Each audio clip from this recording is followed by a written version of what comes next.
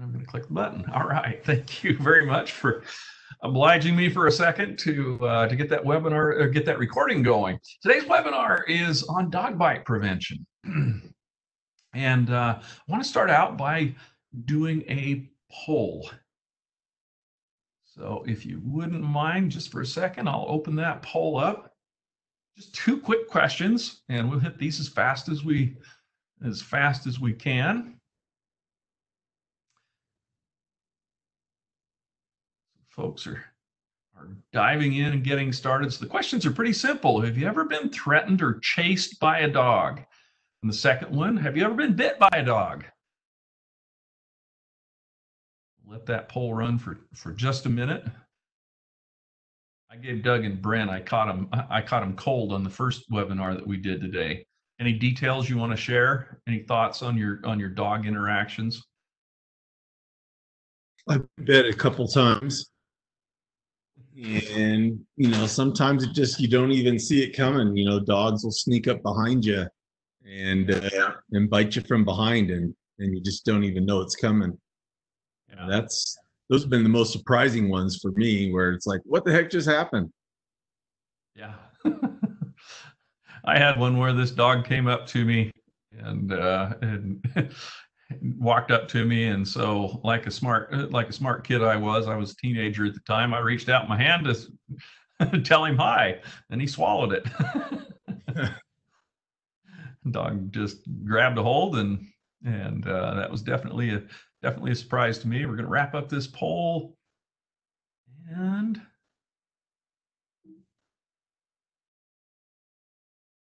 won't let me wrap it up by myself. It has to let everybody have enough time. All right, let's see if we can make this work. All right, we will share the poll results here.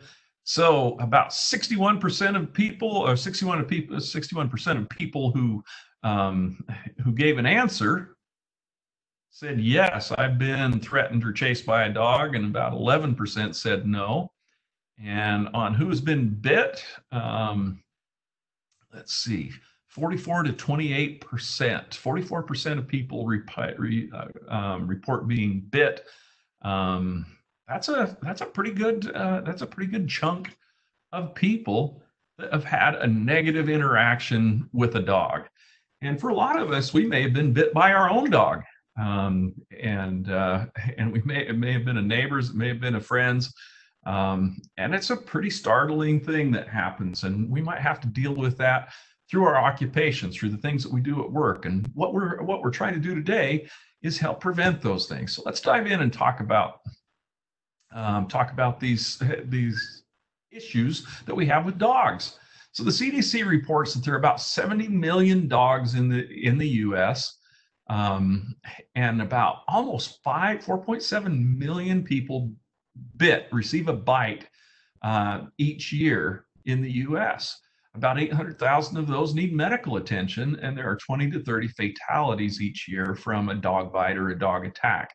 That's pretty crazy statistics there. Who are the most commonly bit groups of people? Young kids and seniors. I guess we can try to read a little bit into the statistics there. Kids, I definitely can see how that would happen. Kids are trusting, and sometimes they may trust a dog that shouldn't be trusted. They're also shorter, and that may put them more at risk of being bitten. Each year at the Trust, we average I went back about 10 years, and it was an average of about 30 bites per year over the last 10 years.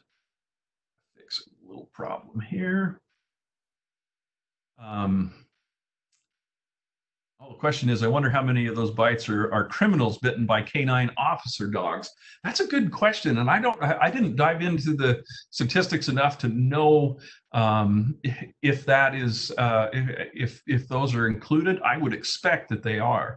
I know that of those 30 bites per year that we have at the Trust, a significant chunk of those are actually canine officers biting their handlers or biting somebody in training. We take a dog and we train them to bite. And sometimes they literally bite the hand that feeds them, and so those are definitely part of those statistics that we have. So to start with, we just need to accept a reality that any dog can bite. A lot of owners will say, no, not my dog. My dog's great. He wouldn't bite. She's a great dog. The reality is, I don't care who your dog is and how great they are. They all have the potential to bite under the right circumstances, and so we have to accept that. And I've got to tell you, some of the smaller dogs are really more apt to bite than maybe a larger breed. I think back to the number of dog bites that I've had in my life. The scale definitely tips towards the small dog, the little yappy dog that will bite you on the ankle when you're not paying attention. So let's go through and talk about some occupations. Many of the people that work for organizations insured by the trust, members of the trust, are doing these types of tasks. Utility workers going out and reading meters, animal control officers, mosquito abatement folks going back into somebody's yard to treat a backyard pond or something like that. Law enforcement personnel either dealing with the animals because that's the call, or they go into somebody's home to do whatever their task is, and there happens to be an animal there. Fire or EMS the same way. You have a situation at somebody's home, somebody's injured. Well, those animals can become just as agitated as the people that are there when there's a problem like that happening. So the one of the compounding problems with this are not all dogs are the same. Every dog has its own personality, and they don't talk. They don't tell us what their intentions are unless we're able to really read what they're giving us. We really don't know what's on their mind and whether they mean us harm or not. Other challenges that go along with it, we really don't control our environment. When we're out at somebody's home, in their yard, et cetera, we don't have any control over what that environment is. And that tips the scales into the favor of the dog and not for us. And in many cases, the owners are not very helpful. They justify away their dogs, or they say, "Oh, my dog's fine. He won't bite. He's great." And sometimes they can literally sig the dog on us, and that's definitely another potential that we have to deal with. So it's a bad problem that we have, and we've got to figure out what the solution is. Well, here are the things that we can do to minimize the chance that we get bit. Number one is we need to understand dog behavior. Dogs are an animal, and they have their own characteristics. They have things that are bred into them, and different breeds are a little bit different. But we've got to be able to look at a dog in a short amount of time and make some decisions. Our situational awareness is really important as well, along with being prepared and taking confident action. So let's dive into each one of those. So looking at dogs, every breed that's out there is descended from a wolf, a wild animal that exhibits a pack mentality. They hunt as a pack and they kill animals for prey. And we need to understand that every one of those breeds at one point has been a wolf. And they still have that wolf mentality, that pack mentality, deep down in their mind. Now, we may, you may say, "Oh, not my dog. They're great." And I have a very tame dog, but given the right situation, he can be a wolf. So let's think about that pack mentality. How do wolves hunt? They hunt in a pack. They surround their prey, and the alpha dog gets in front of that animal, and the job of the alpha dog is to keep that animal busy, to keep their attention while the rest of the dogs, alpha and beta and all the way down to omega, depends on how big your pack is, those dogs surround and they look for an opportunity and they sneak in and they take a bite, and they'll take a bite of those of the back legs of that animal, and they just keep working the animal until they can get it under control. Well, that's important when we think about how a dog may bite us and the tactics that they may use, whether they really have ill intent for us or whether they maybe are just scared. We catch them off guard, all of these things will come out. Okay, so another thing we need to look at is the dog's posture. What does the dog tell me by its posture? Is a dog showing you their teeth? Is that something that lets me know whether that dog is aggressive or not? It may or may not. My dog, I'll show you a picture of my dog Jake here in a minute. And when Jake sees me, when I come home and he walks out to tell me hi, he curls up his nose, and it looks like and it looks similar to this dog, maybe not with his mouth quite as far open, but it looks an awful lot like this dog. It could be a threatening pose. That's not what he means by that. What is something that is really consistent among dogs are other parts of the posture.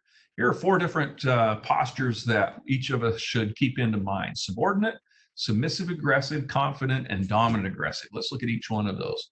Subordinate, here's Jake. So when I go to see Jake, he'll roll over on his back and say, rub my belly. You know, he's very subordinate. He shows me his belly. A dog that is aggressive is not going to show you their belly. Jake is, you know, his mouth's open, his whole body's moving. He wags his entire body when I walk up. Okay, what is this dog telling me? This dog's telling me, hey, I'm your friend. Okay. Submissive aggressive posture in a dog is a little bit different. We need to keep an eye on this dog. This is probably the quickest dog to bite you. And you can see in this dog posture, what's its body doing? Its posture is back. It's leaning back, tail's down, back is bent, ears are back. And we've probably all seen a dog like this, little rapid bark, panic behavior. This dog's kind of scared, but it can lash out. This is one that is one of the quickest to bite. And a lot of times they'll bite you when your back is turned. When I talk about those little yappy dogs, the ones that bit me on the ankle when I was visiting my elderly neighbor, as I walked out of the house, this dog had been barking and exhibiting this kind of posture while I was there. And as I was headed out the door, it took a snap at my ankle because it had an opportunity. This is a dog we've really got to keep an eye on. They're going to take action quick. All right, just another picture of a similar posture. Confident posture. This dog is confident. Its head is up, its ears are forward. Think of the body position. What is the dog telling you? Well, if your body is leaning forward, it says, hey, I'm meaner than you are. I'm confident. I'm telling you to get out of my yard, or I don't want you here. Tail may be wagging, chest is forward. They may greet you just before they bite your hand. But this dog is, most of the time, if there's a threat, they will defend themselves. They may not be as quick to bite as that first posture that we looked at, or the second posture. But if they feel threatened, they will lash out to defend themselves or their territory. This dog here is also this posture is very dangerous. This is what's called a dominant aggressive. This dog is telling you, I'm going to take you out. I'm going to hurt you, whatever. Forward posture, scruffs up. This dog is telling you, I am into it. Look at it. Look at the ears. The ears are forward. This dog may bounce off the fence, may jump up and down, may hit the door. may jump into the window of the home, and they don't want to let you into their yard or into the home. They're going to let you know what they are. This is a very dangerous dog, and we need to take appropriate actions based on that. Okay.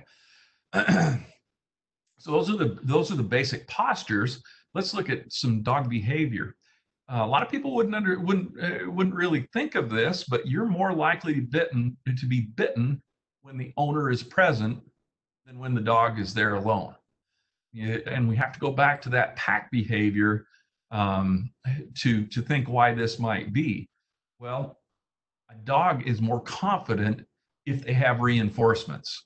So if I've got if I've got another dog there helping me out, there's a lot better chance that somebody's going to get bit. Okay.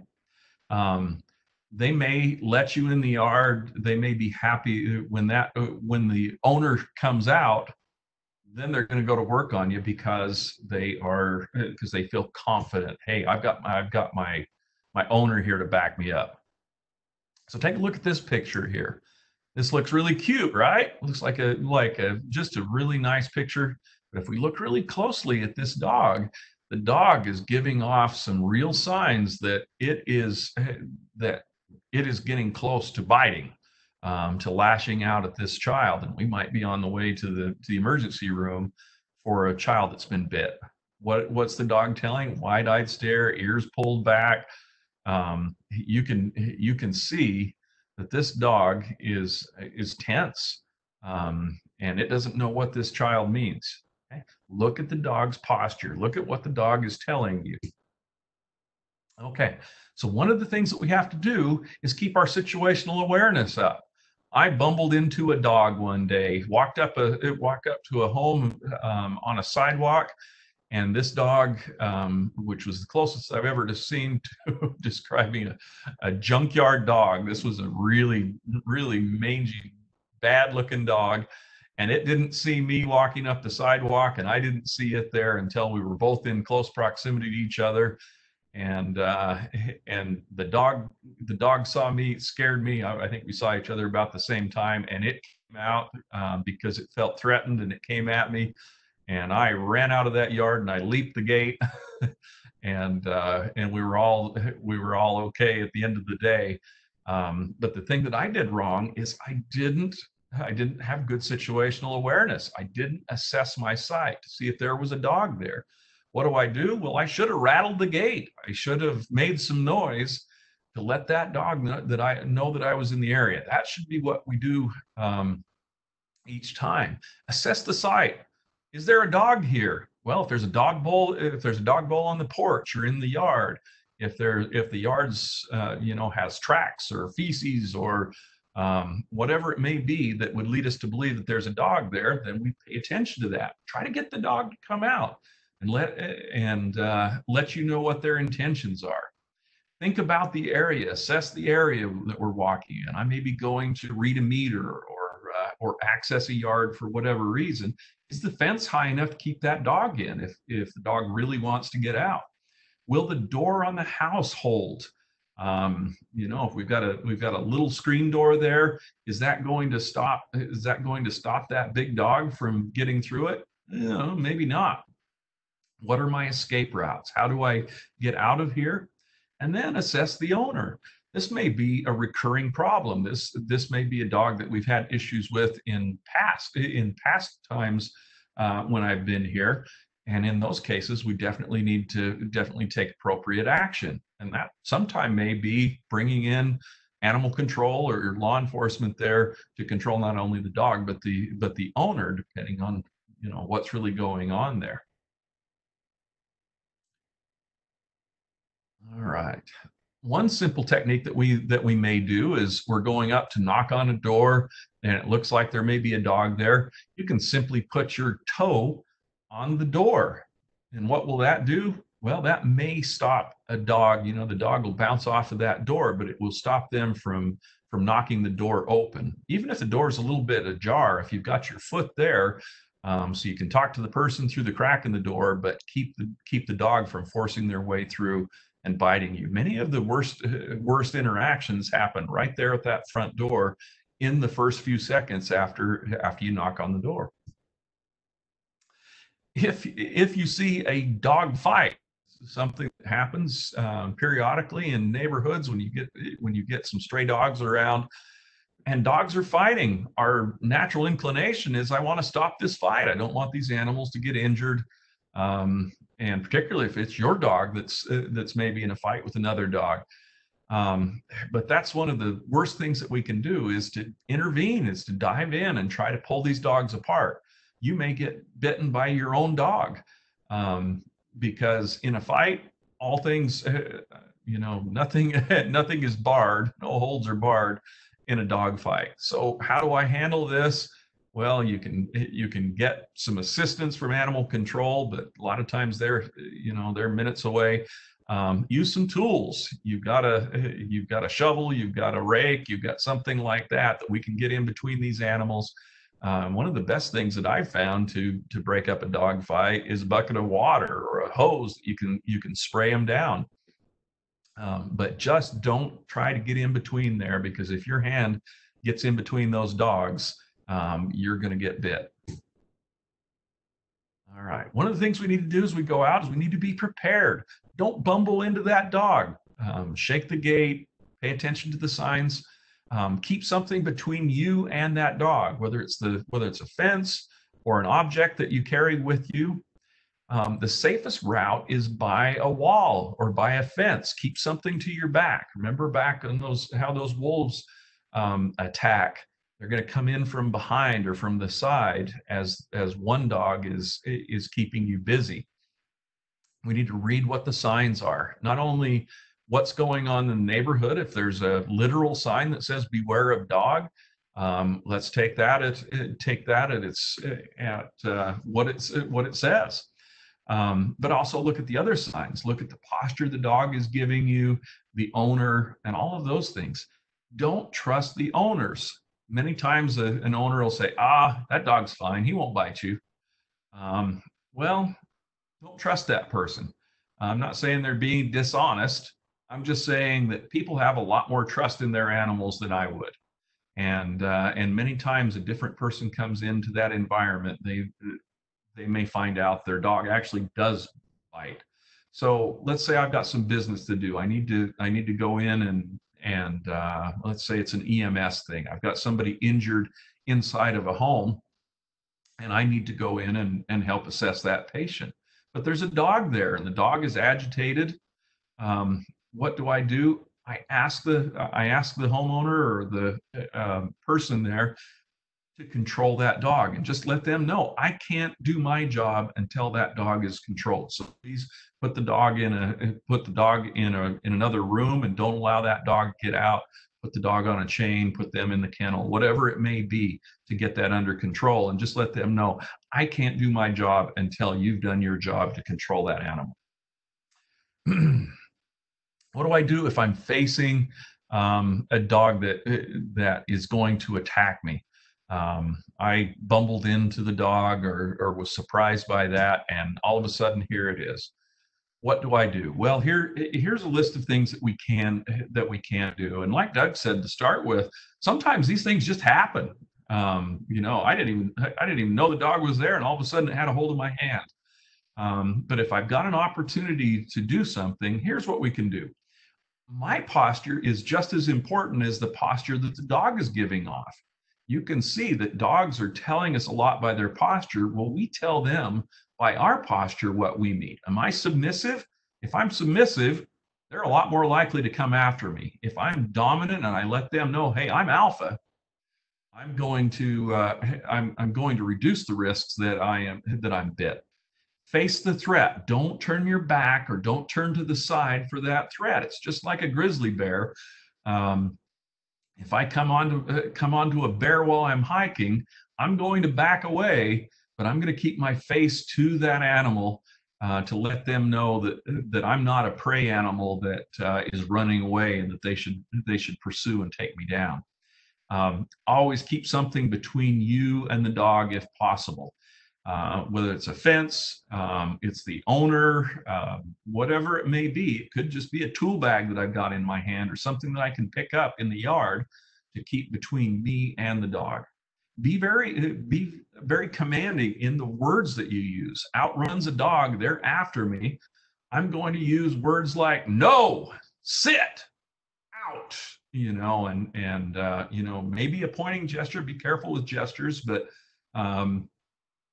if this dog is used to commands, that may take them out of the attack mode and back into more of a submissive mode. So be very, very strong in your posture and in the commands that you use.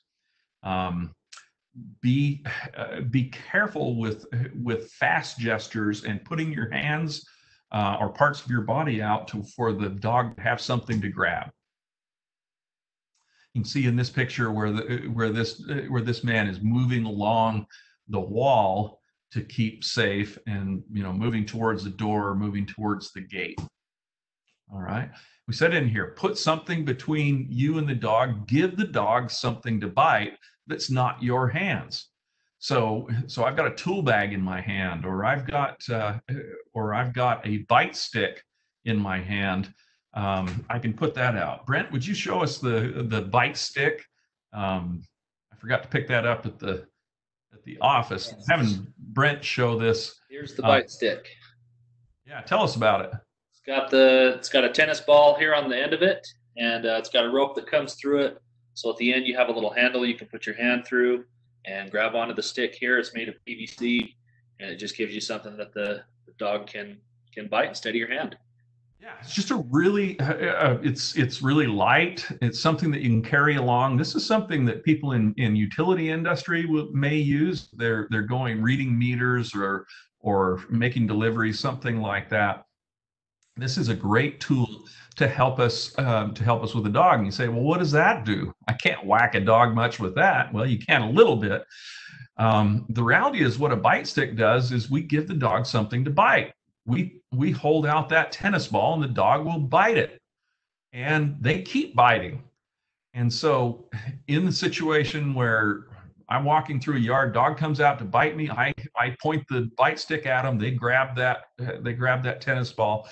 I can back out of that situation, and once you're on the other side of the gate, then you can get your bite stick back or not. And but we've just prevented you from getting a bite and kept you in a good situation. So give the dog something to bite besides your hand.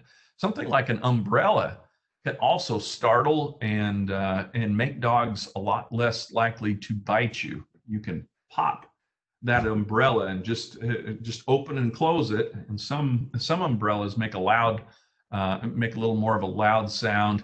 You can just pop that, and a lot of dogs will be kind of scared off by that. So if I'm facing a threat, a few things that I can do. I can stomp my feet. Maybe you've got a dog that's just kind of moving around you, and it's letting you know that it's kind of sizing you up. Stomp your feet. Maybe not big. You don't even have to do big stomps, but it lets the dog know that there's a potential threat in you, that you're not going to take any guff. Dogs' feet are very tender. When you look at all of the dog's anatomy and what part of the dog is probably the most vulnerable or has the most nerve endings, that's the dog's feet, and they do not want to have their feet stepped on. I actually attended a dog bite prevention course several years ago. And they did live testing, or did live demonstrations with police dogs, canine officers, and they had people in all of the garb. And so as this dog is biting this guy, he reaches out with his foot to step on the dog's foot. He wasn't actually going to do it, but as soon as he did that, the dog just rolled over. He did not want his feet to be injured. And so by stomping your feet, you let that dog know that, hey, I've got shoes on and I'm willing to use those. And that, in many cases, will keep a dog back. Give the dog something to bite. Use whatever you've got. Improvise. I'm in somebody's yard, and all of a sudden the owner opens the door and the dog runs out, and there's a shovel leaning up against the fence. don't be afraid to improvise with the tools that you have. What about pepper spray, hitting the dog, using lethal methods? Anything goes when an attack happens, but be really conscious about what you use. Pepper spray or mace or things like that. If I got to go back to that same yard again around that dog's going to remember. I've seen this personally as I was a child. The UPS delivery guy sprayed our dogs with some pepper spray or something, and for years they hated that brown truck. And when he would come around, those dogs would go crazy because they did not like that guy because of that. So think before using those types of things. Striking. Am I going to hit a dog? So a dog bites me on the hand and I hit that dog. What's it going to do? Well, it'll drive their teeth further into my hand. So what can I use to fight off that dog? Well, we already talked about stepping on their feet, kicking them in the stomach, grabbing a hold of their throat. If they have a collar on, grab that collar and start twisting the collar to put pressure on their neck. That may be able to you may be able to stop a bite from there. Using lethal means, if you're an officer, you have those means available. You got to be really wise in how to use those because of close proximity to other people. Be smart about that. All right. What if you're bit? Like I said, go for the throat or the collar. Grab that collar and twist around. Let's see. Dogs would go crazy. Please clarify. Would they act aggressively or threatening? Would they keep their distance and get loud? I think you're referring to my dogs and the UPS guy. I'm trying to remember back when I was 8, what the dog behavior. They would, I would say aggressive and threatening. It was more the way they were. Let's see. Keep hold of the dog. This is a tough balance. So a dog comes out, it bites your hand. What do I do? Well, one thing that I want to prevent under all circumstances is me falling down, because if I go down, then the chance that dog gets a hold of more important parts of my anatomy, my throat or my face or head, that could be a lot worse for me. A dog bite on a hand is a bad thing, but a dog biting your throat could be lethal. So I want to stay vertical, but if I can keep a hold of that dog, it's biting my hand, but keep a hold and back up towards safety. Get to that gate, and maybe I can get that dog off of my hand when my body's on the other side of the gate. But be very careful that you don't fall down, because that can make things much worse. So what if you're bit? Definitely get to safety. Wash that bite with soap and water. If the skin's broken, get medical attention right away. Especially as this may be your dog, and they've got all their shots and all of those things. But if I'm dealing with somebody else's dog, I really don't know what's happened with that animal as far as vaccinations and whether they're ill or anything like that. So I want to get some attention for that. We need to report all dog bites. And you say, well, I don't really want to cause any problems. We need to report dog bites because this dog, you may be just one of a long list of dog bites that this animal has perpetrated, and it needs to be controlled in one way or another. So definitely report these things. And their organizations track this, and whether it's for statistics or because this dog's been a problem in the past, let's report it. Okay, just to wrap up, maintain your situational awareness. You guys you're out there working in these neighborhoods and different areas, and I know it's hard. but constantly be looking around and saying, what are the risks that I'm facing here? There's a dog dish in the backyard there I can see, or a dog house. I'm probably facing that. Use confident posture as you're working around dogs.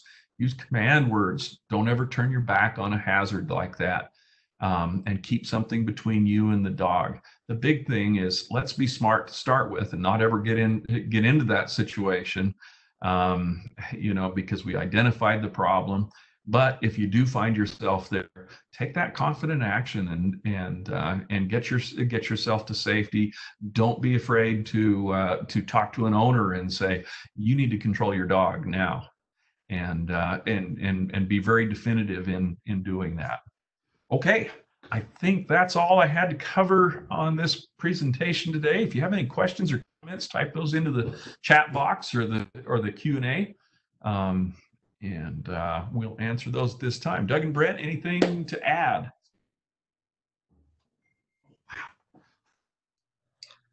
Nothing to add. Great job, Jason. What they have to add is, Jason, you went long. Sorry, I don't have a clock. Normally when I have two screens, I have a clock. Apologize for going long on that, folks. I had no idea. I actually thought I was going faster than the first one. Thanks, folks, for attending here. Be safe out there around these animals. And if you have any questions or comments, definitely give us a call or an email, and we're happy to help out. And just a reminder, we're going to dive right into I'll start up the aerial lift safety webinar right after we wrap this one up. But if you want to attend that one and you haven't signed up, send me an email to jason@utahtrust.gov, and I will do that right away before we start up the next one. And with that, everybody go out and have a safe day. Thanks.